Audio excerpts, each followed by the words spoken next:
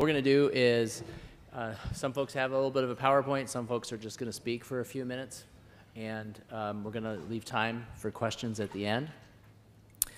First to go will be Dr. Christopher Beal. Dr. Beal has his own practice, and he puts into practice a lot of the things that we're talking about, so he's absolutely living it every day. He's also the chief staff at Sparrow Clinton Hospital. He also serves on the board of directors of Great Lakes Health Connect. He's an advocate to his colleagues in information technology, and this part is extremely true. He seems to always be willing to engage and talk and help people with this whole EHR, HIT space. So first we'll hear a little bit from Dr. Beal.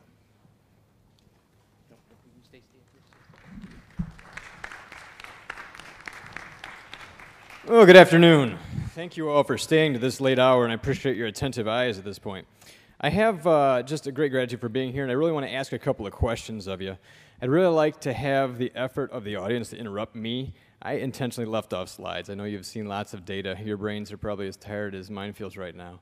I'd like this to be somewhat interactive. If you have a question, please, if it inspires a spark in your brain at this hour of the day, let's make it part of the dialogue, because I find that's always more valuable.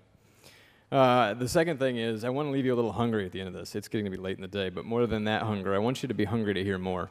One of the things I love as a provider is being able to engage the technology developers. That's really a passion that's been deep into the program, what I've done all along.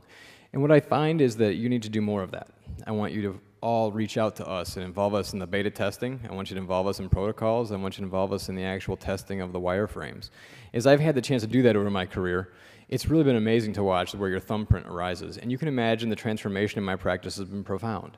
When you go from a doc that says, oh, why have I got this stupid thing to work with, to go, ooh, that's my thumbprint. I know where that came from. I ask for that improvement. And it's amazing to watch, however, I've been doing this now for almost 10 years in the world of health technology provider relations. That's a different game when I can go to my colleague and say, hey, I know you're frustrated right now, but watch. Let's do that workflow testing. Let's put that into practice. And then let's put it into actual play in our practice and see what it does for data. When I go into my doctor colleagues and say, hey, listen, this is a problem with how you're hitting the keys or not hitting the keys, they go, this stupid program doesn't work like I told you it should. It's so much more beneficial to say, hey, let's look at your data then. If you hit these keys and do this, watch what it does to the outcomes. And that moves their behavior, and that's what I want that to really be. So I think demographics are helpful. Tim gave a brief introduction. I am Tech Doc 1.2. I like to make that introduction. So I didn't necessarily come out as the first version of health technology provider, but I trained under their wings. When I was doing the early training in my schooling, medical school, when I was doing the residencies, the practices that I was working under were going live with technology. I watched in that timeline 4 practices go up on health information exchange. Well, better more like to say electronic medical records, became health records eventually. And that was something that I really made part of what I set out to do. I said, listen, I can't generate paper to have it read by moths. I want to generate information that's valuable to my colleagues.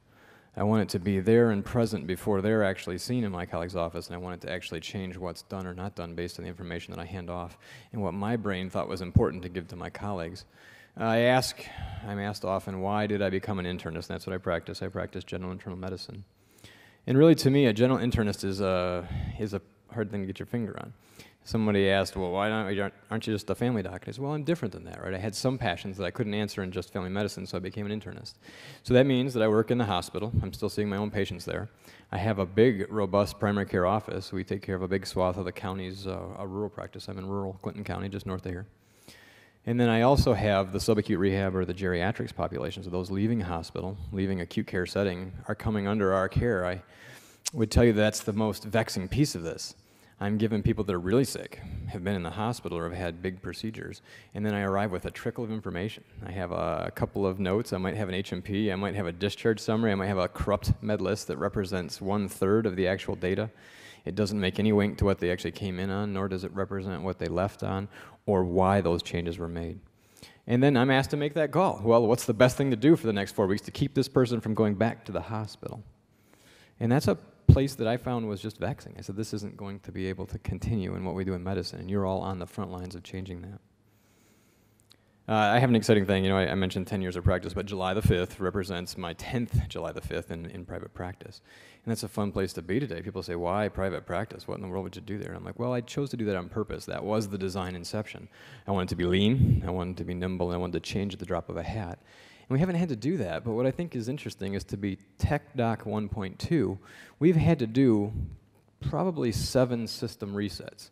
We went early on an EMR. We're on the same EMR. I bought one that I knew could migrate with me and adapt with me. But what was impressive is I knew that there would be times where we had to do big quantum changes to that software. And those of you that are in technology, I had to at one point stripe all my data from an Oracle database into a SQL database.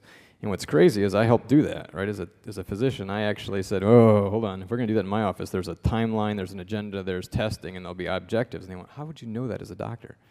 And so I offer that to you all in the seats that you have for leadership roles, for technology, for administration, and know that there are a crop of physicians coming behind me, the 1.7s, the 2.0 doctors. They think this way.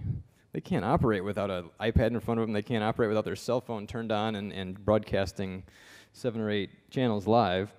And what they'll do in that technology excites me. That's why I'm still in this space. A lot of competing interests and issues come at me. But I'm still in this space because we're building something here that's the shoulders for that. So the title of our lecture is What the Physicians Really Need and Really Want in the World of Health Technology Sharing.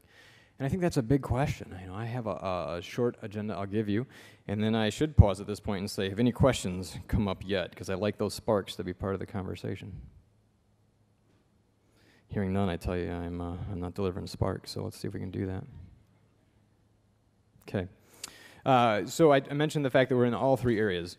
We really raised our practice to be disruptive in what we did. Now that sounds funny. Internists are kind of conformists. We like data. We like to see the front chart. We like to see the middle chart. We like to see the back chart. When we've seen those things, we make our decisions about our patients. That's what we do every day. But at the same time, to be able to say, hey, I don't accept the status quo as being all I can have. And so the question is easily answered to me. What do providers really need in the world of health technology? We need it all, and we need it yesterday. And that sounds hard. Everybody says, I heard that one before.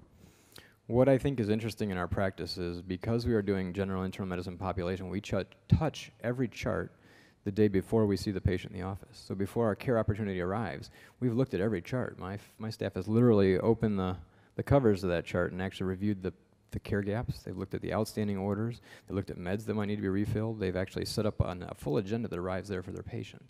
We're talking about that, right, Beal? You've heard this stuff already. People are doing that in their practice, but we were doing this 5 and 6 years ago because we saw it was a need, and we saw that we couldn't efficiently meet what the patient actually had to do once they arrived in our office in 15 minutes of structured time with us touching the chart cold.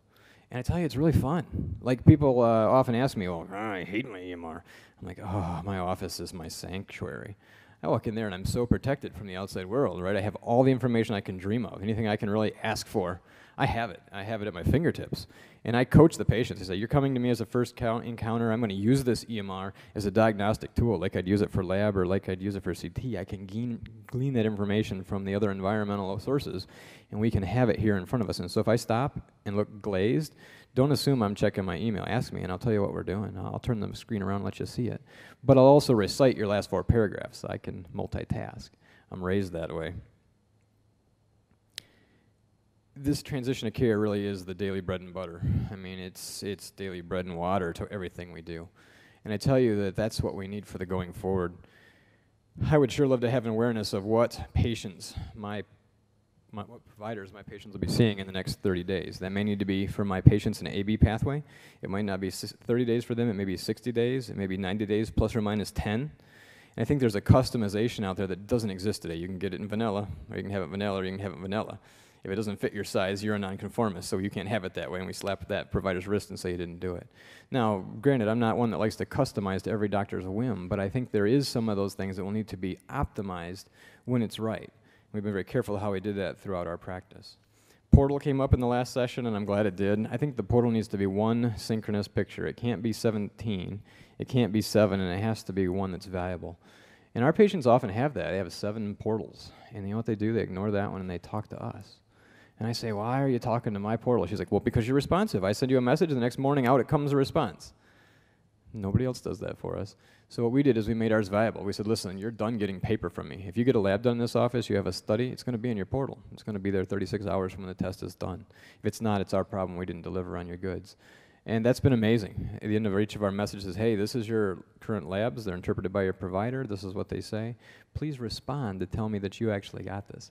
You know what's crazy is 6 months and 3 months and 9 months later, the patients respond to that and go, hey, I couldn't find a way to get to you, but I sent a response to this. I wanted you to know that I got that test done by the nephrologist, and you were right. It was exactly what you said. To me, that's a win, right? Because now they've chosen to be non-linear in their communication. They don't need to see me. They knew that if they fired that back at midnight, at 7 the next morning, I'd have it read. At 11 the night or 10 at night when I'm reviewing tomorrow's charts, I've got those messages fired out. We coach them. It's not linear email. It's not like you'd email your friend. It's not like you'd FaceTime or I am your friend. It's the kind of thing where you think of it in the middle of the night, you send it to us, my staff will get that tasked out tomorrow. And so we found it valuable. I think the thing that's lacking too is who do I really need to HIE with? And I think that's going to be the next generation piece is who out there should receive my information, who should be privy to all of this patient's information, who wants to be, and then who needs to have just a fraction of that. I think an awareness of what's being generated by all the specialists is going to help me if I can say, well, I want all the nephrologist information. Anytime they order something that's relevant to me. I want to have the heart doctor if they check a panel of metabolic. And I want to see what their results were on their lipids, because I have to track that too, and I don't want to order a duplicate test. Those things save money, and we know that that's a big loss to the health system today is the redundant testing or duplicate testing, or more importantly, that. I want to know which of the ERs are touching my patients, and I want to know when and why. We're doing that in our office today. We're doing transition of care as a daily task, and I don't have a single person in my office that isn't engaged in that. It's not one person, it's all of us. And that's where it comes. If you touch that patient, they've been in a place where they weren't under our thumb, you're responsible for getting the information back to the chart to make sure we have it accurate, that our record remains the ultimate authority of information. The last thing I wanted to do is I want to pose out to all of you a question. I have a neat charge now where I'm doing some more directed time in product management, in software development. I love it. But one of the questions I can't get through to the technology guys is we need to build some restore points. So if I'm Tech Doc 1.7, I've reinvented myself 6 times. I've had to stop and restart and rebuild and re-go. And I want them not to do that for us. When you build legacy software, we're saying, oh, that's legacy. It's just a known issue and it persists. And I'm like, don't say the word known issue in my office or you're going to get yelled at. Tell me something I don't know. I mean, I know it doesn't work, but tell me how we're going to solve that. Tell me how you're going to reinvent yourself in a way that actually allows it to work better the next time. I got to laugh in the front audience for that one. So, and when people look at me, they give me the most blank expression ever. You don't want to actually format the thing and start over. I'm like, no, no, no. But the way I illustrate it, I say, listen, if you think about Keanu Reeves, his movie, he meets the Oracle for the first time, and he is surprised to find the bird lady sitting on a park bench in the middle of this. He goes, oh, you know, the really neat thing is you learned it faster than the 6 times before you. I'm like, that's it, right? I'm not going to be the first person to have this problem. I'm not going to be the last. And I want to leave a thumbprint in this, the thumbprint that says, ooh, I did something here, that allows that next person to pick it up and make it better. And I think that's what you are all about. That's all my remarks, so I want to ask some questions. Applause, I like that. Question? What are the 3 things in your practice that you found that have been most disruptive and that you're most proud of in terms of patient interaction? Oh, that's a great question. So I'm going to say it, and that gives me a 30-second lead to think about it. What are the 3 things we did in our practice that are the most disruptive, and what are we most proud about in that? Boy, you know, that's some of that hunger. If you really want to know what that is, come and see it. You're welcome to come to our practice anytime. My staff is very deeply engaged in the level of teaching that you're asking. If you want to see what they do, let them tell you. I recently did that. I mean, I brought a major software vendor to my office, and I said, you guys need to sit with my staff. I'm not going to coach them on what they're going to tell you. I'm not going to tell them what to tell you. I'm going to ask you to just be in their space and let them tell you. And I think that the transition of care piece has been fun. The silliest thing is, the one thing, I guess, transition of care is interesting because I haven't solved it. Nobody's solved it real well. I don't feel like I have any autonomy to be able to dictate this. I have to have a team underneath me and beside me and around me, and you know, I have people at the hospital that feed us data in an accurate way, and that's really important. I would say that setting up a standing team meeting to let them be in charge of the agenda in our office was the second most exciting thing. I backed out. I didn't have to lead it anymore. I was able to participate. And that was valuable, right? They had their own agendas that I didn't really see, and I was able to say, okay, I can live with that, but you have to live with the consequences too. It makes them own the project. And then I guess I think the third thing that we've been willing to do in our office, we've been willing to fail. I have a couple of software modules. You know, I have a nice core product. It really is state-of-the-art. It's a great EMR. but I have some modules I haven't fully implemented. They were kind of started with a personality that moved away or left the practice, or I had been pulled off to a new piece. So we're not afraid to fail gloriously. And that's okay. I wouldn't say I'm without them, but appreciate the question. Insightful. So we're in the era of big data. Big data, yes. Lots of data, lots of data. So how much, and you're an internist and you love data. So how much are you willing to allow systems to interpret and filter and so forth that data? Or do you want that to happen? Versus you want to just continue to see it all, which you probably eventually won't have time to do, but you know. Yeah, okay, that's a great question. So if I can state that back then, just so that I comprehend it. We're in the era of big data. I'm going to give that a, nod to that one. How much data can I stand? How much data can my colleagues stand, is I think how I'll answer that. And I think that's a valid question. How much do we want to continue to see? How much do we want to have filtered by the system? And I think that automation is going to become increasingly important. I think that automation needs to be digested to what my colleagues recognize. I think I told you that. I'll put that data in front of my docs, but I make it very concise. I take away all the flack. I put it in tables. I put it in graphs. And then I show them trends, and I show them value. And I haven't chosen to put them in front of the raw data in every situation. In some situations, yeah, we've done that. But I don't think there'll ever be a day where the individual provider can be expected to synthesize and manage and act on that. I mean, we did in the paper world, right? We just sent it through raw. It just showed up in my inbox. I had to funnel it out the other direction. Well, now today you talk about big data. You're talking about, who actually picked up the scripts that I sent, who picked it up, who didn't, how many prescription pills did they fill in 180 days. Do I care? No, I only care if they're not doing it, right? If it's relevant because it's a warfarin or it's something that has a real clinical implication to me. I think that's the wireframe. I mean, I want you to drive that. I want you to get in touch with my colleagues, and I want you to put them in charge of making sure that the protocol fits the mandate, right? That the actual outcome fits what the safety net issue has to be, that we're doing it for the folks at most risk with the least technology, but then delivering it in the right time. To answer that one okay? It's a big, big question. I saw a couple other hands, and I probably need to hand it off to the next person in my line. I hope we can ask more questions later. Is there one more back there? I'm seeing somebody waving the lights. Kind of have a glare from the 747 that's landing behind us. I was just curious, a show of hands of how many people in this room understood your Matrix reference. Nah, sorry. I figured this audience, I usually get away with that. Some of my physician colleagues, they don't get it. Didn't name it by reference. All right, thank you.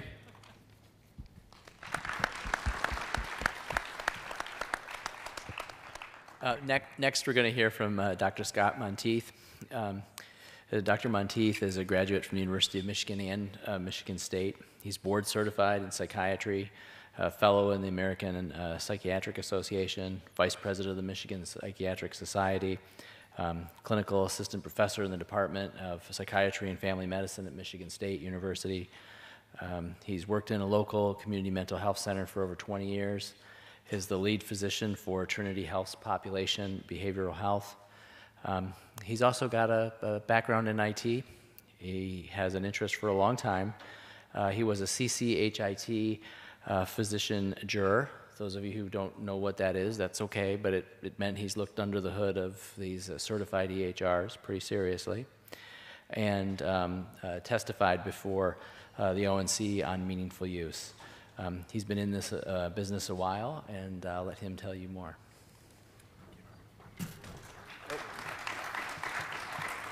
And is there a green one?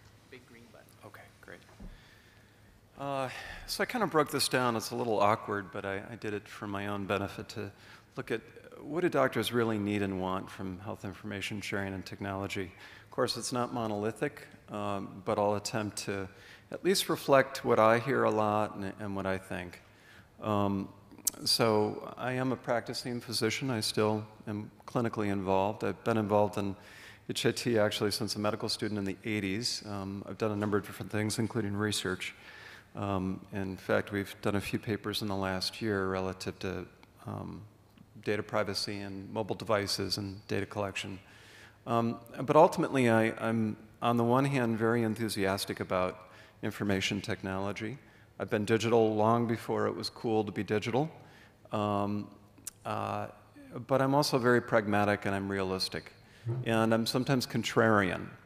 And I'm going to be a little contrarian today, but I'm going to do it as a friend because I want to see you be successful, because we need you. The role that you play is critically important. And as I was sitting here, I was kind of thinking, trying to frame maybe some of what I'd like to try to accomplish. And I think that there's a lot of, for lack of a better term, mania associated with health IT. And we've kind of rushed ahead, and we're doing a lot of things frenetically, moving in many different directions. And I think we've kind of forgotten about a lot of the basics. So I really want to kind of put a little bit of a spotlight on that. I'm doing work in population behavioral health, and I teach residents. So I wear multiple hats, and I come to you as an individual who is wearing and has wearing multiple hats. I put this slide in because partly it's in every presentation I do. I like it. All models are wrong, but some are useful. And a message here for me is that we approach this with a lot of humility, that we look at our assumptions and that we recognize that we're often wrong. How many times have we done something and then in retrospect we look back and we say, oh my gosh, did we blow it? Or oh my gosh, did we misunderstand? And it really is true that the more we learn, the less we know. An example, meaningful use. Really, what a disaster on so many levels. Now, some may argue, well, the only purpose of meaningful use was to incent people to buy digital tech, implement digital information systems. Okay, well, if that's the case, then we should have just given the money away and incented people that way. Instead, we attached to that money a 1,000-page part 1, 1,000-page part 2, and perhaps most important is the fact that it's really neither meaningful nor useful. In fact, I have to say that in 2011, I had the pleasure of debating this issue at the American Medical Informatics Association with Ross Koppel, and it really is a credit to my debate partner, Ross, for the outcome. But it was a very fun debate. Every year they have this kind of fun debate. And we debated Chris Lehman, who is CMIO at Johns Hopkins, and a MD, PhD biomedical informaticist from RAND. And they had, as they said, the unfortunate position of trying to argue that MU was, on balance, a good thing. And we were arguing that it was, on balance, a problematic thing. Joe Carney, the CMIO at NYU, is the moderator. And at the end, this room filled with a large number of people, policy wonks, academics, CMIOs, CIOs, they had a little bit of a vote. And it was about 9-1 that we had won the debate. Now, it's not a credit to us. It was really the baggage that everybody who came into the room knew that meaningful use was a problem. So please, let's be humble. Let's watch our assumptions. And I want to introduce an idea. Many people who think about IT talk about the fact that it really is a wicked problem. Now, if you're not familiar with the concept, again, check your assumptions at the door and realize that a wicked problem is actually a problem that is difficult or impossible to solve because of incomplete, and I know you can read, but I do want to run through this, contradictory and changing requirements that are often difficult to recognize. The use of wicked here has come to denote resistance to resolution rather than evil. Moreover, because of complex interdependencies, the effort to solve one aspect of a wicked problem may reveal or create other problems. This work you are attempting to do is unbelievably difficult. When I testified before the ONC, I likened it to finding a cure for cancer. Please be patient, be rigorous, and don't make assumptions that this is easy or something that we can solve very quickly. In fact, I recently was part of a team that reviewed an app, a mobile app that, incidentally, these folks have captured $30 million in venture capital, really a well-put-together company, very slick presentation. They talked about how they track, they claim, I don't even completely understand how they do it, 700 data points relative to behavioral things. And one of the points that I mentioned as we were assessing this, I said, you know, how can we consider to do something? Let's ignore the fact that we're not clear about the efficacy or the potential risks of dealing with these 700 data points. But I said, we're not even managing ADTs yet. How can we jump ahead to a tool like this? So again, let's kind of take a little lithium here, calm down, and try to moderate ourselves and try to move ahead incrementally, rigorously. And frankly, you are going to be more successful. I've been saying this for a long time. Your success, you know, this hyper-enthusiasm is going to burn out. I would argue that it already is starting to burn out. And the IT community really needs to do deliverables. They need to stop talking about all the potential and all the wonderment and all of the great things. We need to deliver. Otherwise, we're going to shoot ourselves in the foot, because this fuel that we've had of assumptions, it's going to start to run out. And people are going to say, you know, we've spent $30 billion in taxpayer dollars, and we've spent, depending on how you measure it, arguably hundreds of billions on health IT. What's the return? So be careful. We need this. When we talk about what we need, this is what we need. We need functioning systems, not this. And this is what we get too often. And I can tell you, this is something, I can't say that we're monolithic, but I can tell you that many clinicians, not just physicians, but nurses and social workers and others will tell you the same story, and I'm sure you've heard it. So again, ultimately, what do we need and want? What you need and want. And it really is captured in the triple aim, right? I mean, we want to improve the patient experience and care. We want to improve the health of populations. And we want to do it more efficiently with respect to costs. So let's think in terms of the 3 Ps, patients, providers, and payers. Again, we want systems that work. Keep it simple. I'm not sure what the last S means, but let's keep it simple. Please go for 3-yard runs. Don't go for Hail Marys. And realize that this is an evolutionary process. Walk before you run. Also, I really want to emphasize this concept of small data. Currently working on a paper on big data, in part because I really want to get my head around big data. What is it? All of that. You know, what's its efficacy? Does it work? Where does it work? And I'm talking about big data in healthcare. We know where big data works in marketing, and Google works great. It's phenomenal. But we're not that. We're completely different. We have different standards for data quality. We're life critical, safety critical. They are not. Let's not race ahead for big data at the expense of small data. We know that small data works. We've been doing it for literally millennia. And most important to an individual is really the small data. What do you value as an individual when you're meeting with a clinician? For example, one very important small data point that we often don't include is patient choice. What do you want? We can have wonderful EBM algorithms, but at the end of the day, patient choice may trump that. And I can tell you, we're on the slippery slope right now. When you think about your loved ones, I was just dealing with a large clinic where they literally they're discharging patients who aren't taking statins if they have diabetes and aren't following certain algorithms. Is that the kind of healthcare system we really want? Or do we want to support people who make decisions based on their personal circumstances and choice? Big question.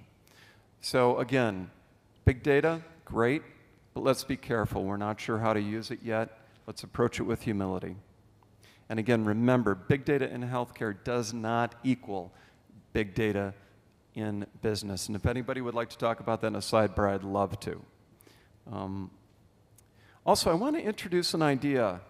It's a very important idea, and I think we often forget about it, and that is the concept of N of 1 clinical trials, or just the concept of an N of 1, again, speaking to small data.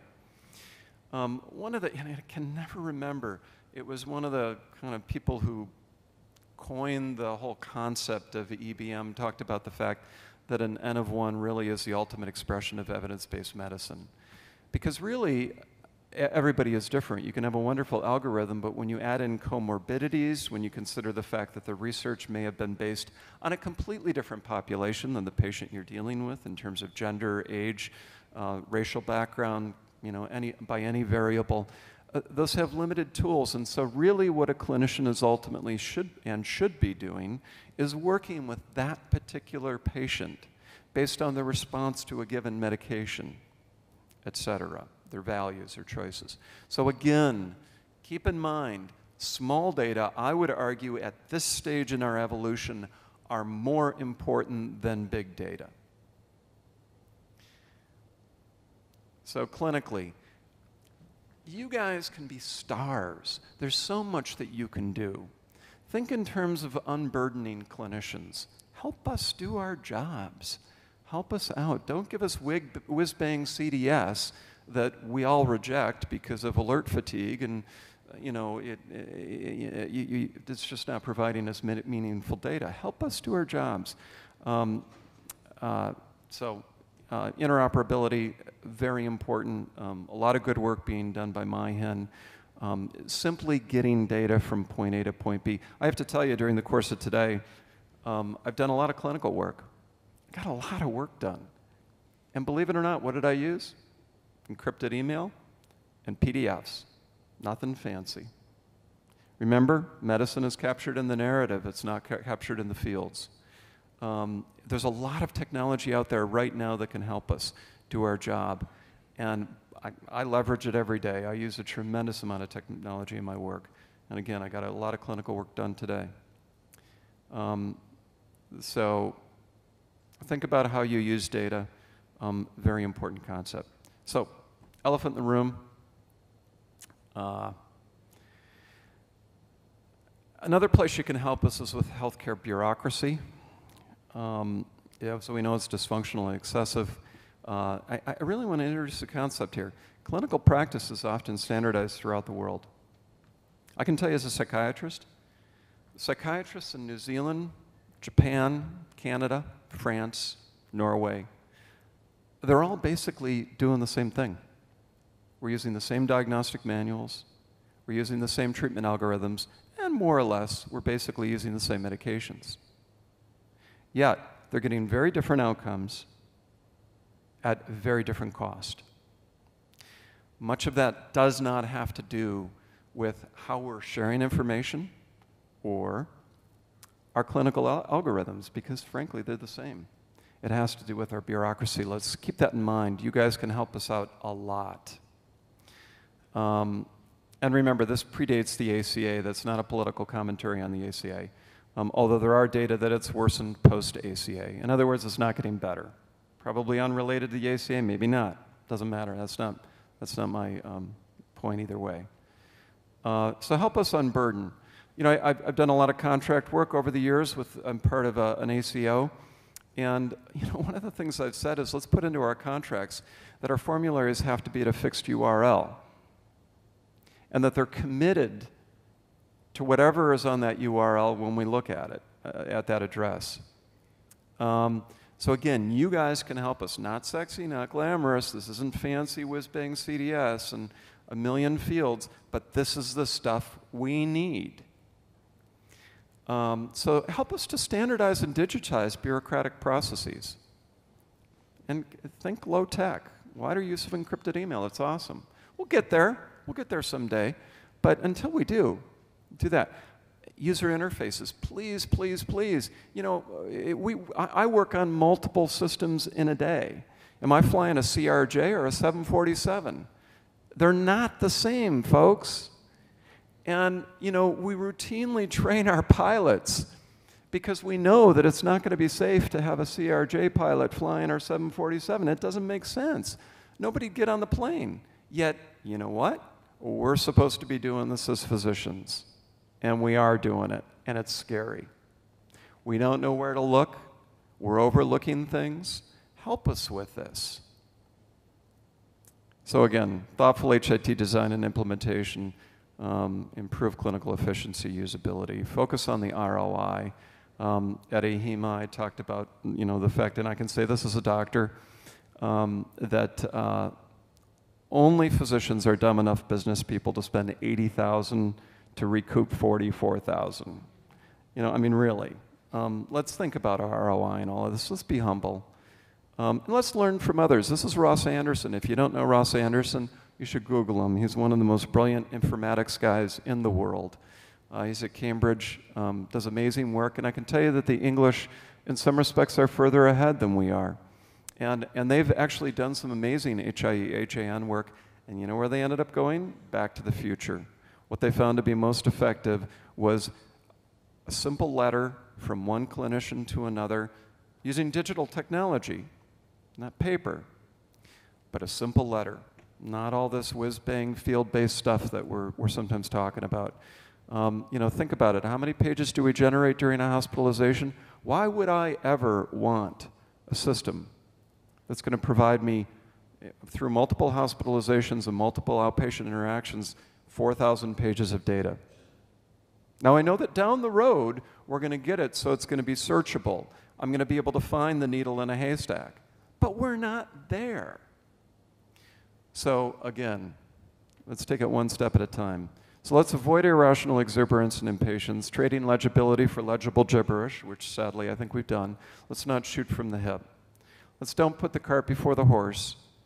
And remember, not everything that can be counted counts, and not everything that counts can be counted. So let's not overdo our digital stuff, okay? Thank you.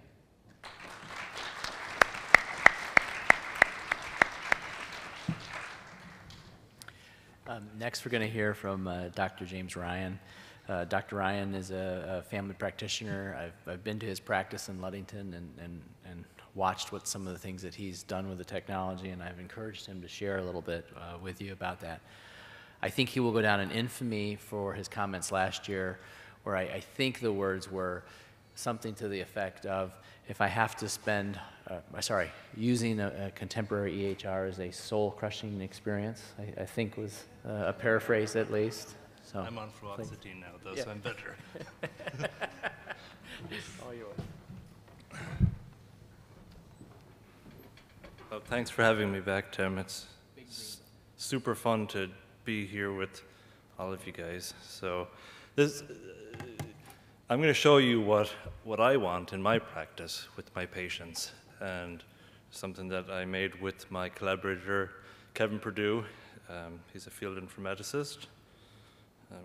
Next. So the take-home message that I really wanted to leave is that multimedia recordings can improve patient engagement and can also contribute a lot to population health management.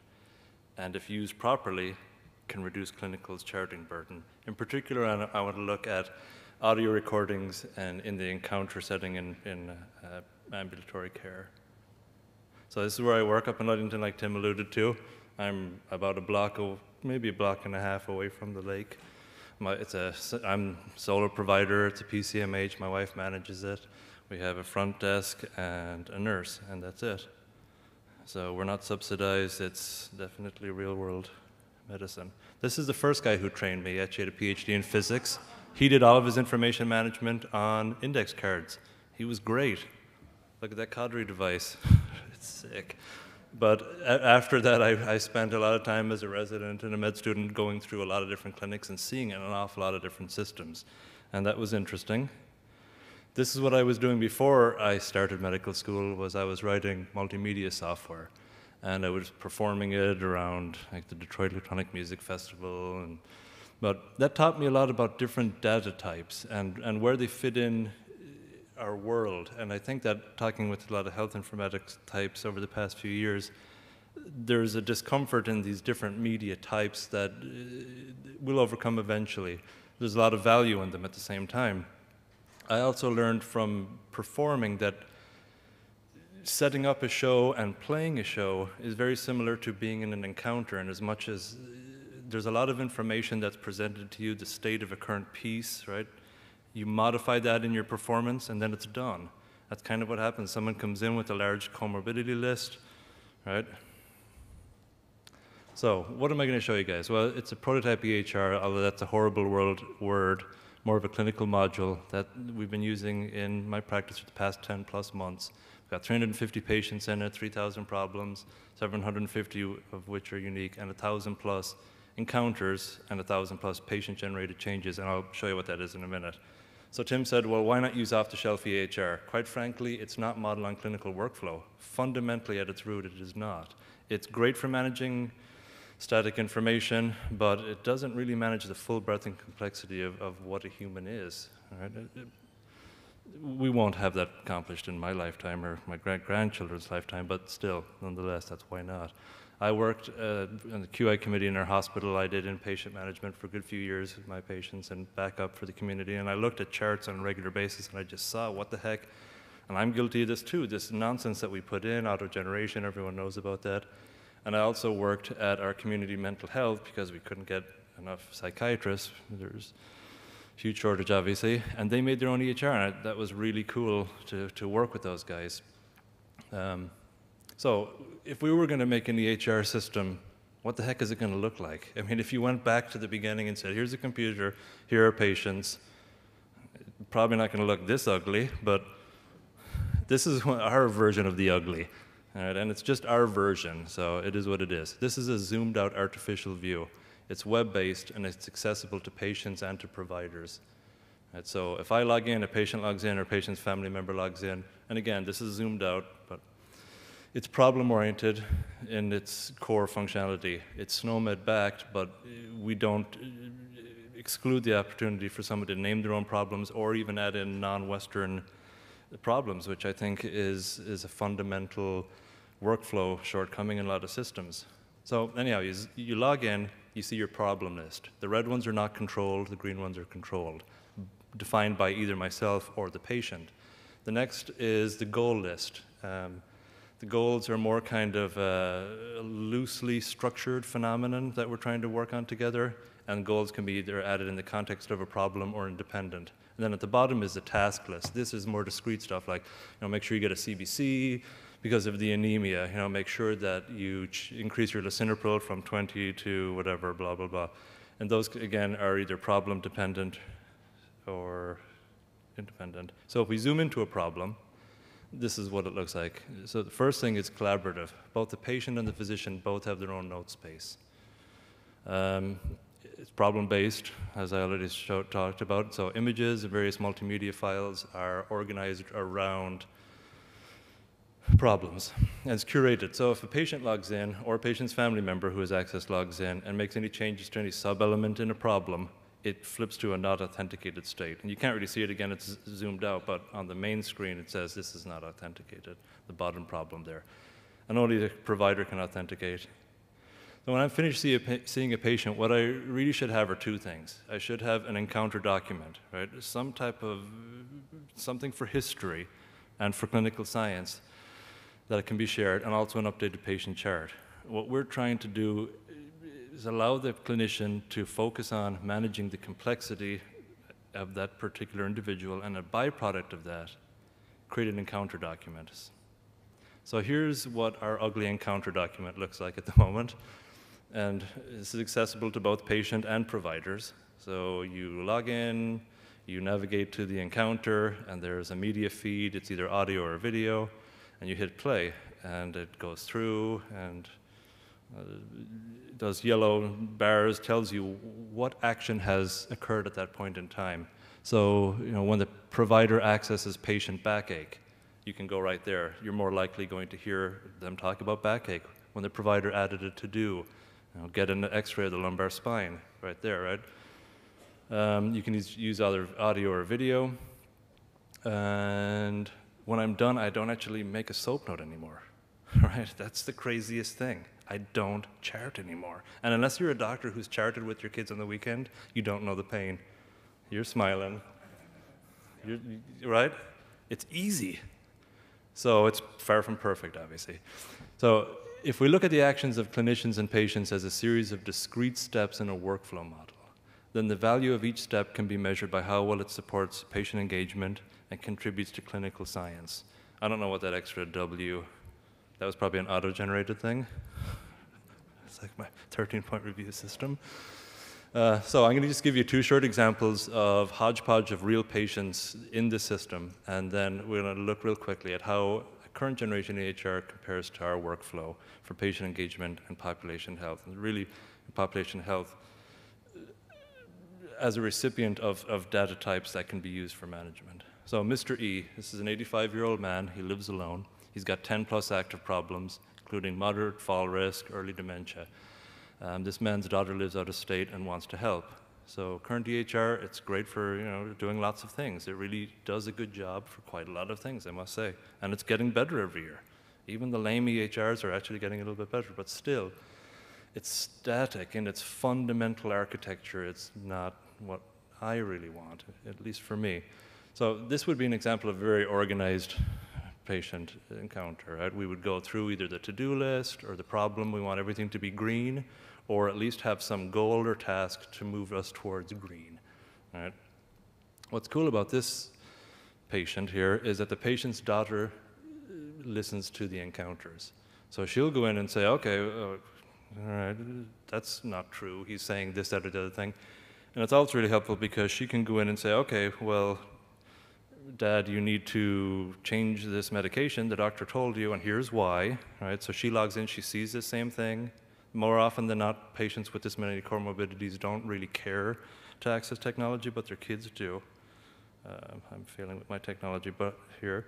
So that's helpful. And the other thing that's really cool is that in some of these cases, the family members will log in and add actionable and meaningful information within a particular problem. Like the reason Dad didn't get new hearing aids is because he can't afford to and he's too proud, or he's actually been really lonely. And he's telling you that he feels fine, but when I talk to him on the phone, he's not. So again, not everybody's going to use this type of a system by any means, but when they do choose to use it and they want to engage this way, it can really be pretty helpful. It helps me understand who the heck this man is in a bit more comprehensive fashion. So this is a little dull slide, but to me, it's the most awesome part of what I'm trying to accomplish. So this is 10 years down the road, but anyhow. Supervised machine learning, this is definition, is a task of inferring a function from labeled training data. Our encounters, our humble and feeble attempt, right, are labeled training data. So if you start off your encounter at time 0, you do stuff. You go talk to somebody, you push on their belly, right? You sit down and talk again, you look at their expressions, you're trying to physically do a bunch of stuff and cognitively do a bunch of stuff. Right, so ontological events, and this is used in machine learning as well as in health informatics, are captured in the information management system. Right? Only in as much as they should be providing me with something that helps me on my day-in, day-out basis. But either way, they're coupled at the end of the encounter. So I really want you to think about that with this next patient example. This is Mrs. E. Okay.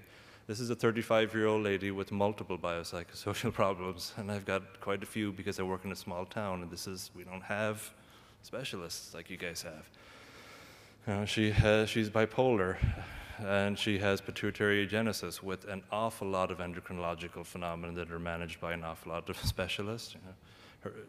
And her mother died yesterday, and she comes in with chest pain.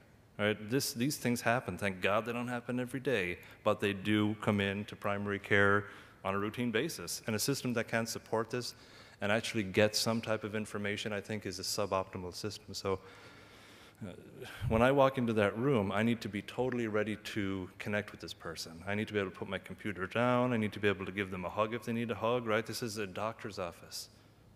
And I need to be physically and mentally entirely for that person. I need to make sure that they're stable enough to even talk about their feelings. I mean, maybe this person actually is having an infarction. I need to be totally on my game. We all do in primary care and in pretty much all fields. Engagement starts with giving. We have to give something first. This goes with application design. Any application or any policy that you have to give something first, and then you can ask back. So a current EHR system, again, it does add value. I know where the correspondence from the various specialists are. I can retrieve them. It's ridiculously difficult to find information often, but c'est la vie, I know where to find it, and I'm used to that, and I don't cry about it too often. So my practice is small. It's just me, like I said, and I know most of the patients all the time. This lady comes into our office every day at least once and will call us 3 or 4 times a day. And half the time she's homeless, she's living with her mother. But one small thing that we've got in every chart is this who I am. It's a free text box, super simple, and it's a collaboratively answered question. Patient can log in and add to it. I can log in, whomever, and say, who are you? Do you like ponies? Whatever. And this is great. When a med student comes in, that's the first thing they go to. I got that from Dr. Morlock. He was sweet. Lord have mercy on him. So in this case, this patient has a couple of unique things, obviously, because she's in small brain. One thing is that through agreements that we have made, she regularly logs in and goes through her whole problem list and adds an updated sentence to each one. All right? I've only got a few patients who actually do this, and only one of them does it without a carrot. The other thing that's kind of cool is her mental health care counselor has access to her chart, and she works about 1.5 blocks away from me because it's a super small town. So I'll go over and sit down with her, and we'll look at the chart together and say, what are you doing for this, and blah, blah, blah. She can kind of keep it in the loop. After the encounter, the patient will go in and write a summary. The summary field is not on here, just for clarity's sake. So from a patient engagement point of view, I think that it really helps me engage with the patient, right, because I ask that who I am question. The encounter and problem review, that pulls the patient in. From a population health point of view, this goes back to the machine learning, right? And until you start to embrace multimedia file types and the complexity and richness of information that's therein, it's going to be hard for you to follow this. But plus, you guys who are wondering, when we do a med review or depression screening, what the heck are we doing? Are we just clicking some buttons?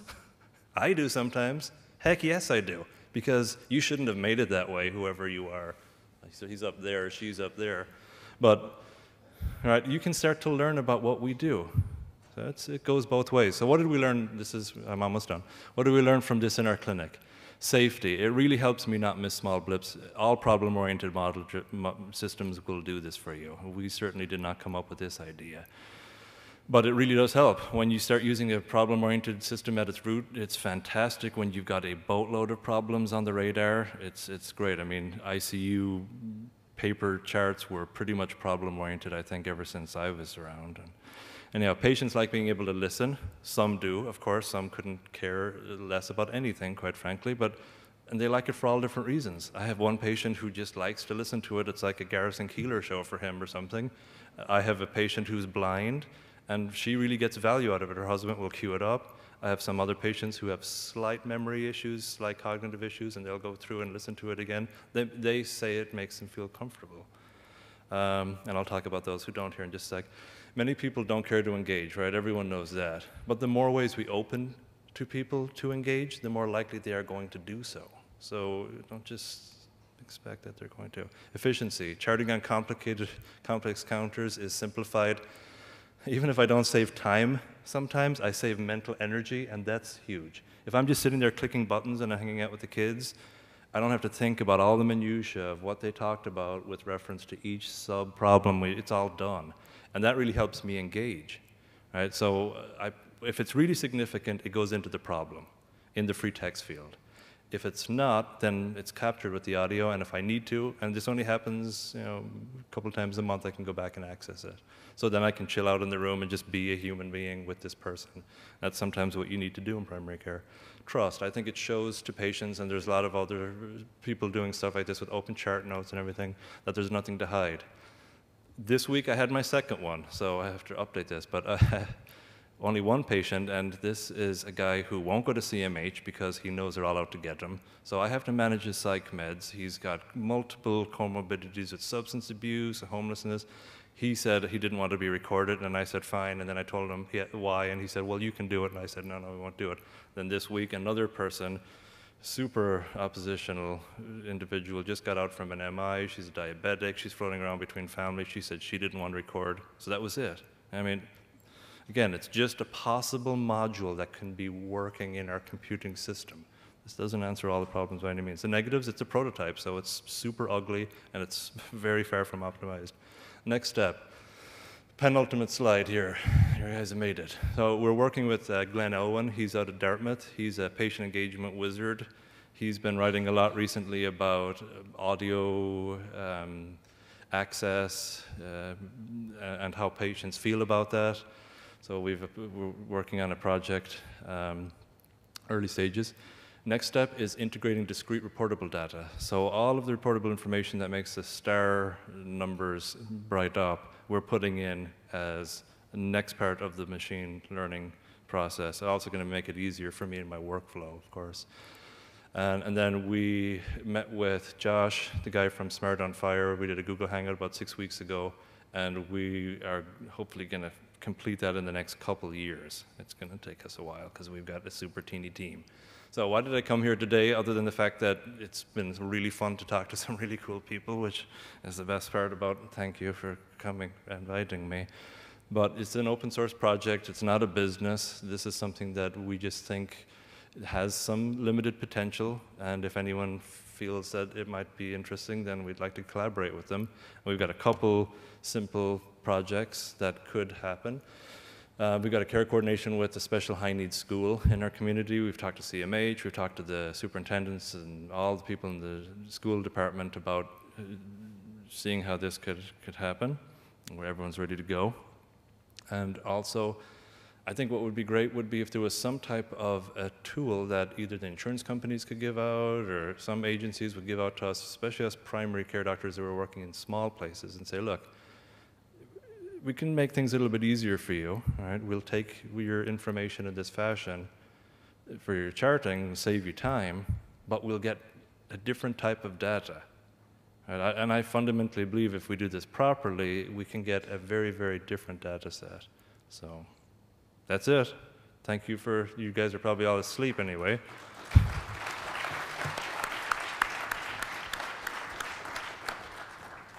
So we have time for a couple questions, and if we get some mics, and then address it to the doctor you want to address it to, or keep it generic, and whoever wants to chime in can. Phil. Thank you. So the Lieutenant Governor this morning talked about physical health and behavioral health integration, and that's sort of a big concept. So from an everyday sense, what does it mean to you? And as a community, what do we need to focus on to really start improving it? Well, you know, I'm definitely working in the integration space, and it's a great question, and I think we're only now starting to figure out what it means. In some respects, I think we can be agnostic around integrating any provider, because ultimately that's what we're going for. It's not a thing unique to behavioral health, but what makes behavioral health unique, of course, primarily stems from the carve-out and the long-standing tradition of behavioral health being separate from the rest of healthcare. So very simply, I think we need to put behavioral health back into the rest of medicine. We need to recognize that, and I can tell you from a population point of view, and boy, from a cost point of view, and from a quality of care point of view, many of the patients, even who aren't presenting with behavioral health issues, actually have behavioral health issues, as we know. So there has to be information sharing. Obviously, we need to respect privacy.